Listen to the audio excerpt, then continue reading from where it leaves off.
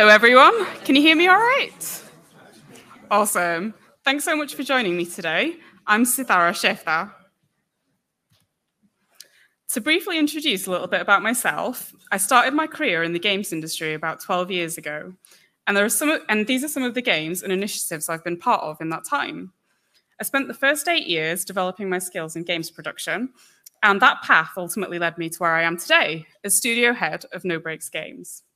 And as studio head, my role is focused on a number of things, including studio direction, game and franchise direction, business development, and production management. No Breaks Games are the developers of Human Fall Flat, and we're currently developing the recently announced sequel, Human Fall Flat 2. Our studio is based in Tenerife in the Canary Islands, and we established ourselves there at the beginning of 2019. Since then, we've grown our team to include 26 people, and a couple of years ago, we also opened our sister studio in Lithuania. When the opportunity to create a studio arose, it was something that I was really excited about. I knew that if I was to pursue this, I wanted to do it the right way. And by that, what I mean is I wanted to create an environment which enabled and empowered people to make fun and great games in a collaborative, inspiring, and ethical way. That was about 4.5 years ago, and this talk is about some of the learnings I've made along the way, about leadership and running a studio, and why, with great power comes great responsibility.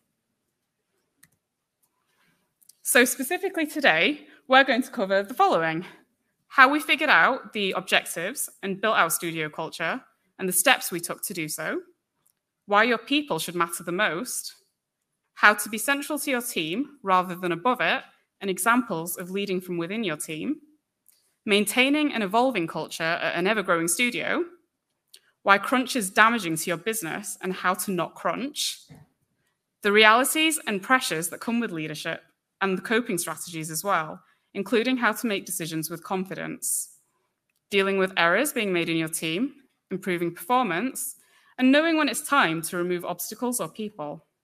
And finally, we'll end with a summary of all of our learnings. So it was my first time setting up a studio, and I had the challenge of figuring out how to do it, and hopefully how to do it well along the way. I was starting a studio from scratch, we had no team, but we did have an existing IP already because Human Fall Flat came out back in 2016. I'd also just moved to a new country where I did not speak the language and had to learn the process of establishing a business in Spain. And all of that alongside, the usual things of building a development team, game, and studio from scratch. So it's going to be easy, right? And one of the first things I needed to do was to establish the intent for the studio. I was building a team to take care of and grow a well-loved game, whilst also building upon its success and turning it into what we hope will become a well-loved franchise. And at this point, I had to start considering what tools and processes we needed to put in place to help our team achieve all of this, and what type of people we needed to hire or partner with in order to be successful, and how I wanted people to feel as part of this team. So I started with what I consider a really basic principle. Games are fun to play, so we should have fun making them. I certainly didn't get into this industry for the meetings and Excel sheets, despite what some people will tell you. I got into it because I find a joy and spark in being creative. And I think that's why most of us who work in this industry want to do so, because we just want to make games. I have this philosophy that you spend so much of your time at work, so ideally, you should enjoy coming to work every day. At least that's something that I really like to feel. And now I had that opportunity to create that space for others. And one of the worst things, in my opinion, is to work somewhere where you don't get to enjoy that spark or where innovation is limited, because I don't think that provides people with the opportunity to flourish. I knew that I wanted to create an environment where people feel happy to be coming into the studio, whether that was in person or virtually, where people feel motivated and driven about what they're doing, and where we can really empower people to be at their best. And that led me to think about our values, something critical that I believe you have to establish up front and be very clear about, as it sets the foundation for everything you do going forward. So I created a set of values that are instilled with one core thing in mind: what we wanted for our team. These values also set the tone for who I wanted to be and who I needed to be in my role, because it's incredibly important to lead by example. So this was step one. and to briefly talk about our values and, more importantly, why we chose these.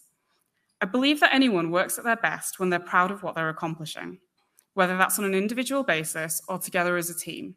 So we strive for quality in our games and in our studio, and also in our personal development. And we also celebrate creating an inclusive space for people from different backgrounds and experiences, and welcome new perspectives which challenge our thinking. Diversity reminds us that it's okay to do things differently. And we enjoy what we do, and we want to share that fun and joy with others. I also believe that people who are passionate about what they do and have some autonomy to continuously learn, improve, and develop also drive things forward, and they contribute their best. And that in turn feeds into the success of any business objectives. And that good contribution and ideas can come from anywhere. And that's more likely to happen when we champion one another and create a supportive environment where we share knowledge, skills, and regardless of discipline or seniority. No egos, just open collaboration, where we all act with integrity, transparency, and accountability, and have fair and ethical standards so that people can be their authentic selves. So these were our pillar for our mindset and our behavior as a team moving forward, all made with one thing in mind, making a great culture and environment for our people. So people should be your top priority. Look after your people because, well, it's just the right thing to do. And fundamentally, they look after your business. One doesn't work without the other. And I think the reason why is really simple. Treat others as you want to be treated, and happy people make great games, which leads me to my very simple diagram. So if your people are happy, they make a great game, which makes your players happy, which makes your business happy, and then we all share in that success and happiness, and the cycle just keeps going. So be sure to give a damn about your people and make time for them, whether that's being a sounding board or being a guide or just asking them how they are. And you need to be what they need you to be on that day as their lead. And if you hire great talent and think that's enough, you will inevitably lose staff. Retention is key to both a successful team and business and is a reflection of your studio or team culture, which in turn is a reflection of your leadership style. So don't make the mistake of shifting to the mentality that people are just bums on seats. That's how you'll lose your best talent. And be sure that as your team or your studio grows, you share that vision and philosophy with other people who make up that leadership team, as you have to trust them to instill that too. And central to all of that is your studio's culture and well-being. So everything's a cycle, which if done well, it's not only preserved, but it's ever growing and evolving, and should lead to a constant return in investment, whether that's in your staff's talent and helping them to learn and develop further, and then retaining them to help create something bigger and better, or whether that's simply making enough money to keep your team and studio comfortable.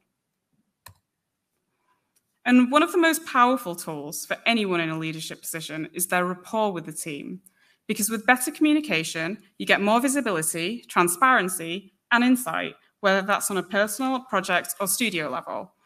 And in order to build rapport, you also have to earn their trust and respect. Your job title or position never entitles you to this. One of the ways of doing this is by being a person who leads with empathy. This doesn't mean you always have to agree with everything, but it's about listening with an open mind and putting yourself in their shoes, and also acknowledging them so they know they are heard.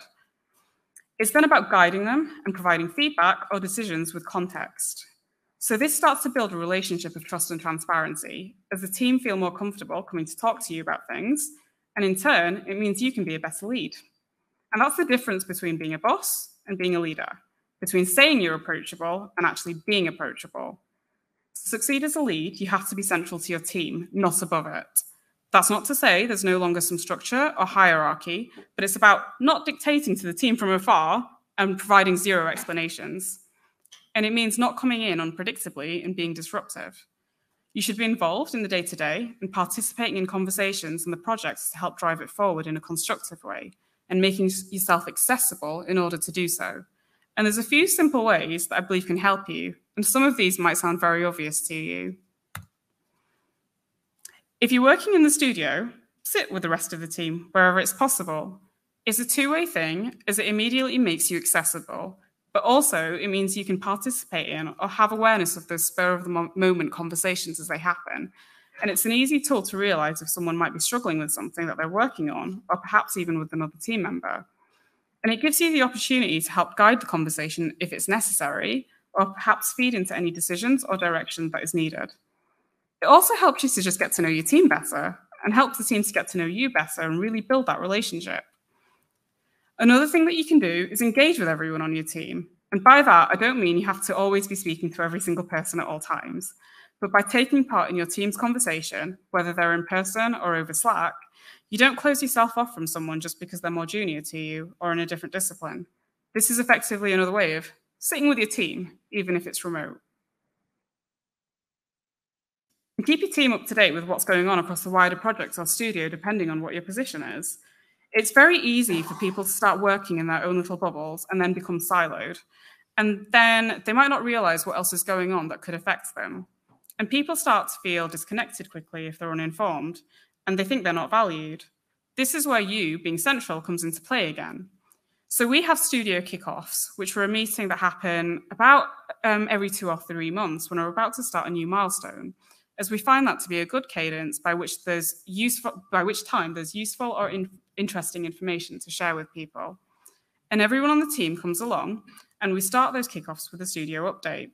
So we go through things sequentially, like any new roles we're opening and why, any confirmed new starters coming on board, if anyone's leaving the team, and upcoming events of importance. And then we go through the deliverables for the next milestone, which are put together beforehand with the team, maybe on an individual or feature level basis. But now they're shared with everyone for visibility and the opportunity to provide context and ask questions.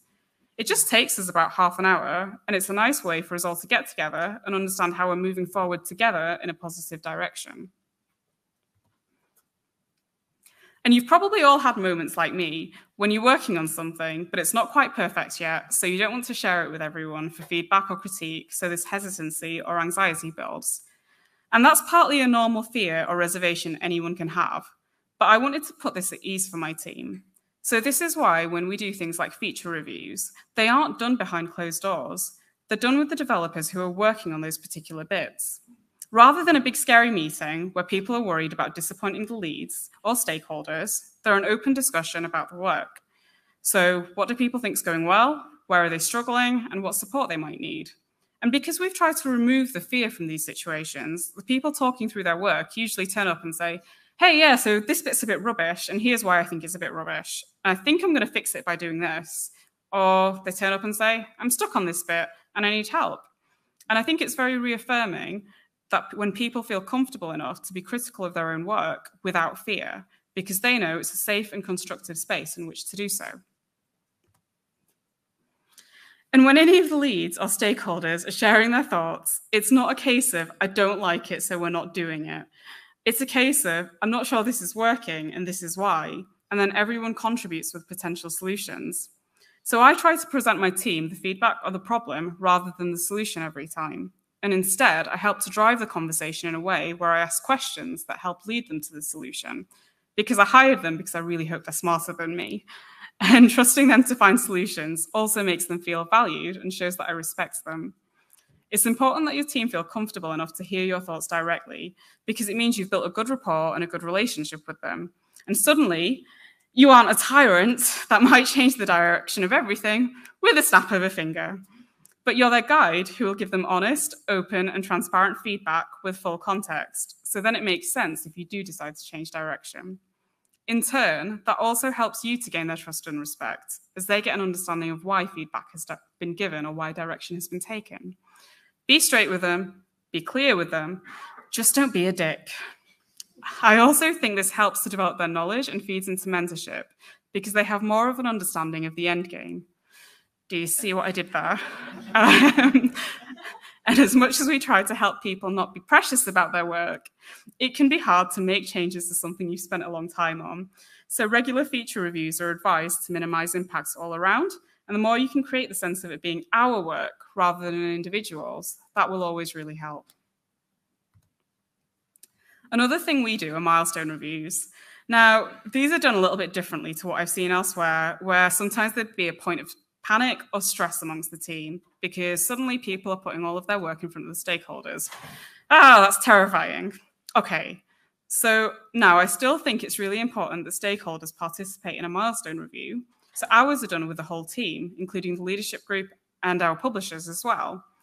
But we've already spent the prior couple of months doing these feature reviews that we've just discussed to figure things out and provide critique and resolve issues.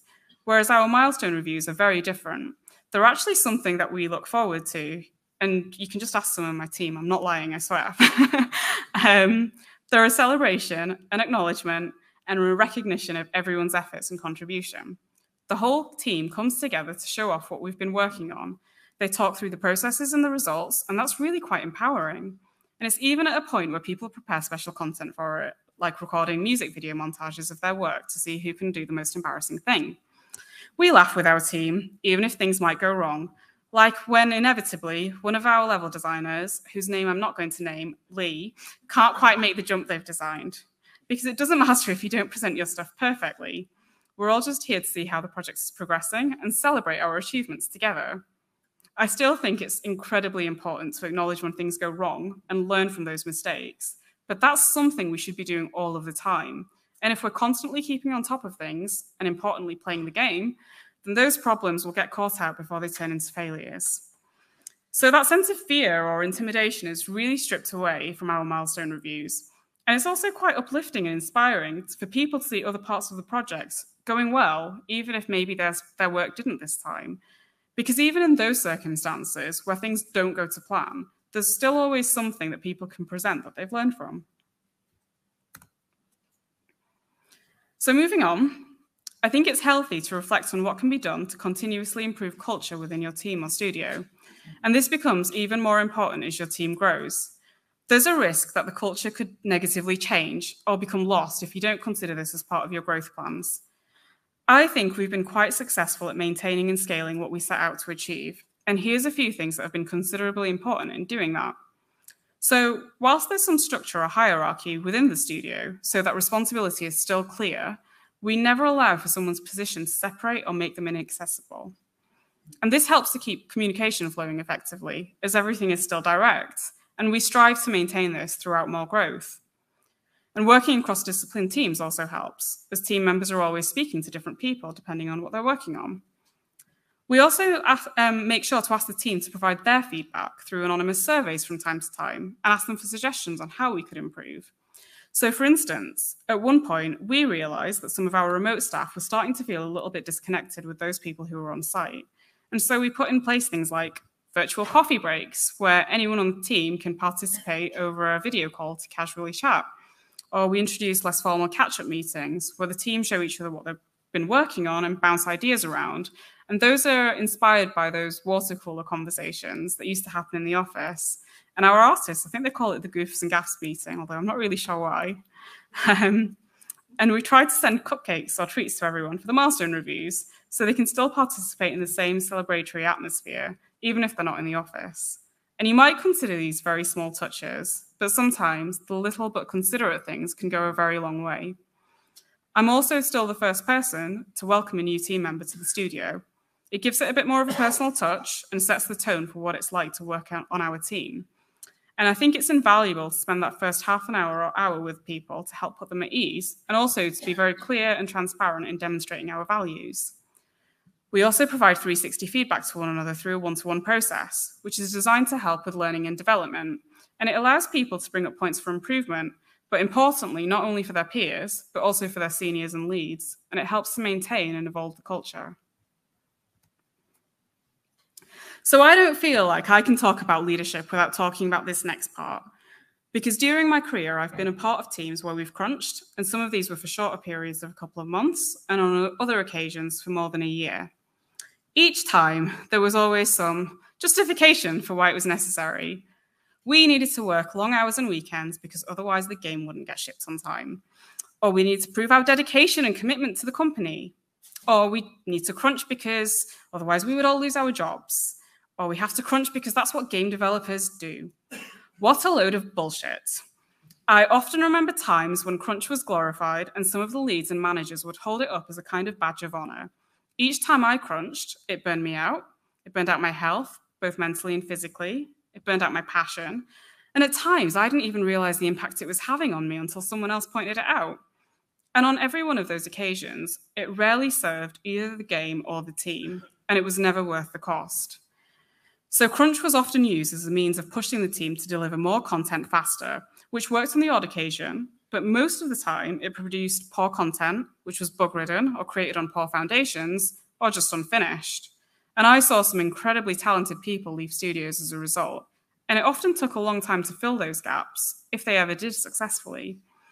And the thing is, as I developed my career and understanding of what I consider the best way to make games over the years, I became more and more certain that it really didn't have to be this way.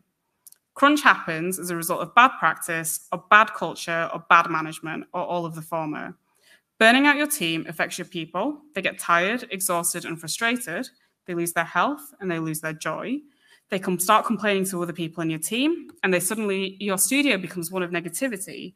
And it can quickly become an us versus them situation, when in fact, we should all be one team. But really, any responsible leader wouldn't blame their team for that attitude, but should reflect on how they've allowed their team to get there. Burning out your people affects the quality of your game, and that in turn affects your business as a result, going back to that diagram we had earlier. It's not a necessary evil, it is not a badge of honor, and it is no reasonable way for a team member to prove their loyalty to you. Loyalty works two ways, which means that anyone in a leadership position has to be respectful and considerate of their people and team members' needs, which includes their health and therefore their work-life balance. You're no longer serving your team, your studio, or your business effectively, and there are always other strings that you can pull at instead of pulling at the one that is likely to have the most detrimental and rippling effects amongst your company. So at our company, I am aware that we're in a fortunate position whereby our stakeholders are equally as supportive of the idea of focusing and producing quality games with quality teams. We're not bound by deadlines or limited funding, which can definitely help to take some of the pressure off. And I know that, for instance, when you are part of a new startup or a work-for-hire studio that's maybe contractually bound to a date, it can make things trickier. But even in those situations, there are still things you can do to prevent and omit crunch. And I really believe that one of the things that can help with that upfront is by having it as a clear principle right at the beginning. And for us, that comes back to integrity. We want to make games in the right way, which means that we as a team uphold ourselves to fair and ethical standards. And as part of that, it means we don't crunch. So that's instilled into all of our processes as well. For instance, when it comes to setting milestone goals for ourselves, we focus on quality over time. We also identify when someone might be becoming overwhelmed, or challenge if someone seems to be overassigning themselves work or is becoming stressed. And we talk it through with them and either provide them with the support or resource that they need to reduce that pressure, or we reduce the scope of the work. We don't set ourselves unrealistic targets that there's no way of knowing about several months or years from now. We have a roadmap, we keep it updated, but the team focus on what's ahead of them and the smaller incremental steps to get there. And we do regular feature reviews like we talked about, and we also do mid-milestone reviews. And we discuss expectations and we realign and refocus as is necessary for both the team and the game at that moment in time. Our mid-milestone reviews in particular act as a way for the leadership group to identify major risks and put in place strategies to mitigate those, or for us to simply accept that maybe our expectations were too high, so we rescope and we deliver something smaller but more polished instead. We also rely on our own working experience of working with different people on an individual level. So for me personally, I have to make sure that I have enough of an understanding of how that person works. Is this a person who underestimates their work a lot? And if they are, we adjust our expectations accordingly. Our team also like to set their own standards very high, which is fantastic as a general principle. But sometimes just having a conversation with them to understand what they're really trying to achieve and challenging whether all of that's really relevant by asking questions like, what benefit does it actually have to the player? Helps them to realign and adjust their own expectations so they don't end up spending time where it doesn't need to be spent, but instead use their time to focus on the parts that are most important. So I'm going to move on now to discuss how you can survive dealing with the pressures of leadership without going bananas. And I want to stress something to everyone here today, because whilst you might have come with the intent of developing your own leadership style, maybe because you're striving to be a lead one day, being a lead isn't for everyone, and it doesn't have to be. In the same way that you might not want to do another job, being a manager or a leader is partly a different role, which is different to you being excellent in your field every day and just focusing on excelling at that. And whilst you might be a great mentor, it's still not quite the same thing. Some people are at their best when they're focused on their craft, whether that's designing levels or creating environment art or writing code. And they don't need or want the responsibilities associated with moving into a leadership position and some of the natural pressures that do come alongside that. And being a lead can mean having to maintain the peace and calm in more tense situations. It can mean having very tough conversations, and that sometimes you're the punching bag on the team if someone's having their worst day. It also means sometimes bearing the stress for others to reduce the weight from them. Now, I love what I do. It is the best job in the world, and I'm very, very privileged to be in this position and work amongst such wonderful people who make my job very, very enjoyable, and I wouldn't change it. But even despite that, I would be lying if I said at times it hadn't led to some very stressful days and also sleepless nights. I'd say for the first year or two of being in this role, I took way too much pressure home with me, and often in a way whereby I didn't share it or make it visible to others. And that just sucks. It was quite a lonely feeling and quite unhealthy. And part of this was because I was putting way too much pressure on myself to do more than I was capable of in a day. I was trying to wear multiple hats, but all at the same time, and expecting myself to deliver in order to keep things easier for everybody else. And it can become a lot. So I had to discipline myself in a more structured way by putting in strategies and processes in place for myself in the same way that I would for others to mitigate and reduce this. And that's something I'd highly recommend you do from day one to prevent stress or burnout overwhelming you as well. But even with these coping strategies, which I'll go into in a moment, being a lead still isn't for everyone, and that's totally acceptable. I would honestly say that if you love it and it will bring you joy to support others, then do it. But if the stress will outweigh that, then maybe don't. Ultimately, you have to be able to deal with things in a pragmatic and calm way if you're in any position of leadership. Why? Because other people look to you in stressful situations and they will reflect your demeanor. You can only serve others well when you're well yourself. So, one way for surviving the pressures and dealing with this is that when you're presented with a problem, view it as another task and find the solution to resolving it and present that to your team. And if you don't know the solution yet, just be honest and reassure them that you'll find one, but also ask for their input. Remember that your team are also there to support you, and that mindset will automatically help to alleviate any pressure.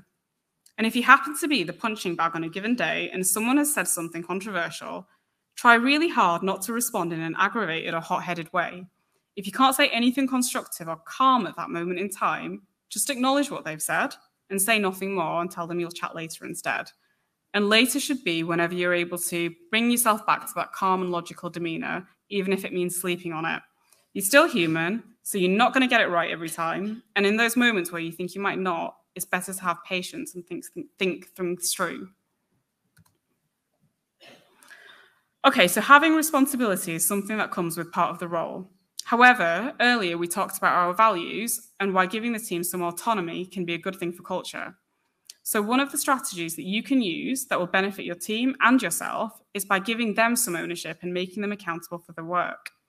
And this is a sliding scale based on their abilities and seniority. So for instance, a senior level designer on our team might be accountable for a whole level's delivery, whereas a junior designer might only be accountable for a small set of puzzles. I'm still ultimately responsible, but now they have more ambition and drive to accomplish their goals because they know they have an opportunity to make a real impact on the game with that little bit of accountability. And in doing so, I'm not overlooking my responsibility as I'm still there as a guide to provide direction, but just giving them a bit more ownership. But I'm equally putting my trust in them, which means that I shouldn't be constantly looking over their shoulder. And this ties into the importance of not micromanaging. As leads, we drive forward development of the team and the game, but we should never micromanage. And the moment you start to do that is the same moment you become a nag and you disrupt, and ultimately you demonstrate a lack of trust. You end up stripping team members of any accountability or autonomy, and they lose motivation. If you feel a need to micromanage, then I'd ask yourself why. For instance, is the reason why because you feel like you can't trust one of your team members, because you've got concerns about their performance? Well, you should probably address that underlying problem instead. The goal is to give your people the space and time needed to flourish and produce really good results. Check in with them in a constructive way when it makes sense, but you don't need them to update Jira every 5 minutes. We're making games, not ticking boxes on checklists. And this also helps them to continually learn and grow and still feel enthusiastic about what they do. Being in a leadership position doesn't mean doing everything yourself. It means bringing people together and leading them towards a common goal. The culture should be to confront challenges together. So another strategy for surviving the pressures is to build strong working partnerships with a few key allies. And it's healthy to do this with internal team members, but also with external partners, such as your publishers. There are some things that you just shouldn't discuss with the whole team in detail for a whole variety of reasons, whether that's confidentiality, being sensitive and aware of how the information might stress other people out, how it might distract people, or because it might simply be a burden for them to know. But you should find the person or people who can sometimes be an exception to that rule, the person who can be the Hugh Jackman to your Ryan Reynolds or the Wolverine to your Deadpool. An example for me is our creative director. And whilst we encourage a culture of honesty, there's always going to be some people who are hesitant to call out their leads if they think there's something going wrong. But this person has never been afraid to have the tough conversations with me or advise me on something that he thinks I'm missing. And he brings me a valuable but different perspective. And I have a lot of respect and trust for him as a result. And to those of you here from my team today, please don't tell him that I said any of this because I'll never hear the end of it. In all seriousness, this is an example of a person who I feel very comfortable having very open discussions with about potentially difficult or strenuous subjects. And I use them as a sounding board. But equally, I have to actively ensure that I don't offload the responsibility to them because that wouldn't be fair or responsible of me. So those decisions still have to be yours, but having these conversations certainly provide me with different perspectives and help me to reach decisions with more clarity. Now, I'm not someone who likes to leave things hanging or unfinished. For instance, I'm really not someone who can go to bed comfortably knowing that there's a leftover slice of cake in the fridge that needs eating, because that's just a crime. I consider this a strength, but I also consider that this used to be one of my biggest weaknesses. Now, we talked about burnout earlier and why it sucks, but sometimes, as the person running the studio, I feel the responsibility to overwork to deliver. And the thing is, if and when I do that, it's not really an example I want to set for my team, and it makes me feel like a total hypocrite. On the one hand, here I am making sure that they don't crunch, and on the other, here I am kind of quiet crunching. So thankfully, in those instances, my team rightly call me out on it, but also they ask me what they can do to help. And actually, this acts as a signal or a reminder to me that one, my team are pretty damn awesome, but also people are very understanding. So if I can't get something done, they trust me to know that I'll get it done when I can, or they'll help me with it. And that expectation of well-being, which I have for them, they also have for me. So that's one thing that immediately alleviates the pressure. But something that really helped me as a tool is to organize and discipline myself by providing myself with more structure. Now, I love wearing many hats, and to some extent, that leads to my own schedule becoming very naturally chaotic. And on top of that, as a lead, there are inevitably days when things come up which I didn't expect and I have to prioritize. In the same way, though, that we help our teams to understand their priorities on a given day, every Friday, I look at my list of things to do the following week. And to provide myself context, I prioritize them based on their urgency or based on whether they are a dependency for something or someone else. But I never set myself a full schedule for the week because it would be unrealistic to think that other things wouldn't pop up. And on weeks where perhaps more pops up than I'd anticipated, and if I start to feel overwhelmed, I'm now okay with taking a step back and thinking, what's the real impact of not doing this thing right now? So consider if there is going to be a major impact or any impact at all at that moment in time. And if the answer's no, then just be okay with dropping it. You can't do everything all of the time, and the more you become accepting of that, the less likely you are to burn yourself out. And that means you'll also continue to love what you do. Like when I come downstairs the next morning to open my fridge and find there's a piece of cake waiting for me for breakfast. Equally, you should use those as opportunities. As the wise Samwise Gamgee once said, share the load, Mr. Frodo. So take these wise words and share the workload with others. In the same way that you're there to support your team, perhaps there are opportunities here where your team can support you. Consider who in your team might be ready to step up, promote them if they're ready for it, and share some of the tasks and give them some of that autonomy. For instance, when our studio started, I was running all of our one-to-ones with everybody on the team. But as the team grew, I knew this wouldn't be maintainable. And at that point, we put more of a leadership group in place and set up clear processes, which allowed discipline leads to manage some of the one-to-ones instead. That shared the responsibility, but it also built more trust and confidence. And also consider expanding your team, or if you're not the decision maker here, consider asking for more people on your team to support your role if you need it. Maybe they can help to eat the cake, but there's no guarantees on whether that will make you feel better or worse. Another thing that you can do to help survive the pressures of leadership is the ability to make decisions with confidence. Now, there are a few criteria that I use to help me with this, such as considering whether my decision will benefit the team, whether it will align with the game direction, whether my decision will align with the business needs, or whether it will resolve what we set out to achieve. These questions can be useful tools to provide you with the confidence you need.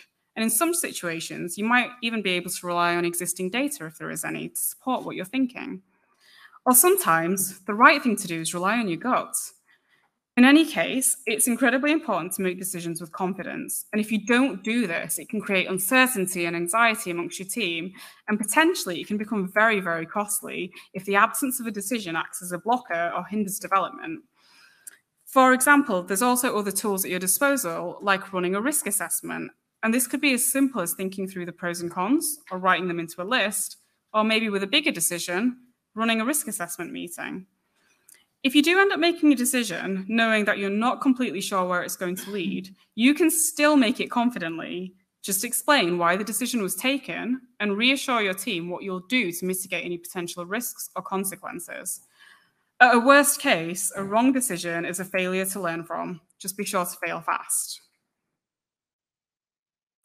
So going back to our good friend, but what happens when you do get the decision wrong?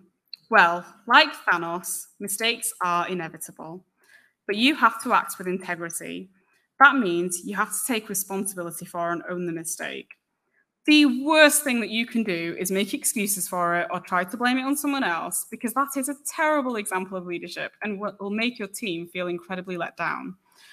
But when you do own up to your error, you'll instead gain their respect, and you'll demonstrate that it's also a safe space where sometimes things can go wrong. So long as you don't keep repeating the mistake and instead you learn from it, your team will be quick to forgive as well. And be sure to correct the mistake as soon as possible and make that known. You also have to be mindful of being resilient here and not letting this knock you too much. Otherwise, it could start to impact your performance, which could also impact the team's morale. Accept that sometimes you're just going to get things wrong and give yourself the same grace that you would give to others. But what do you do in a situation when someone else on your team makes a mistake?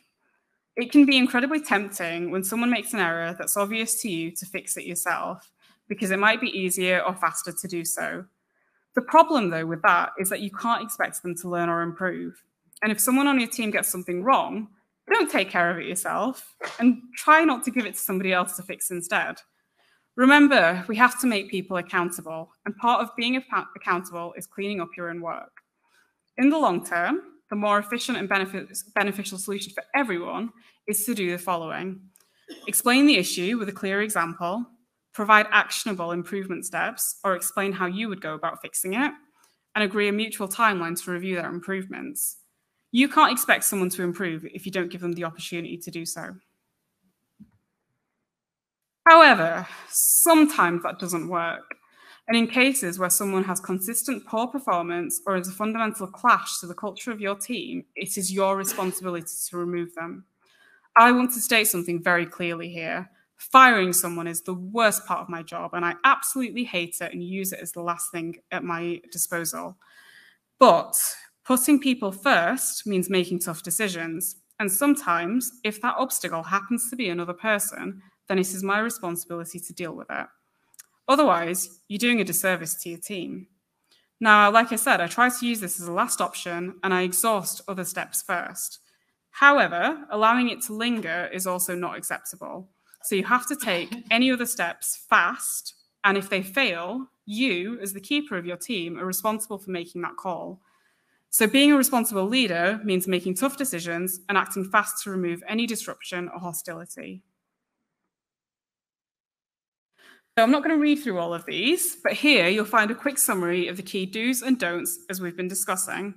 And I hope I've given you a little bit of insight as to my leadership style and how we've designed processes which put our people first and help them to thrive, allow for a supportive, collaborative, and inspiring environment, help to prevent, mitigate, and identify failure fast, deal with problems in a constructive way, and reward and celebrate success for everyone. As leaders, we may wield power, but always remember what the late, great Uncle Ben once said. With great power comes great responsibility. Oh, and before we wrap up, I've been asked to remind you lovely people to please rate my session. However, I have forgotten my bribe, so you'll just have to be honest. And if you can follow me or reach out to me with any questions as well on Twitter and LinkedIn. Thank you very much for listening. And now opening up to any questions.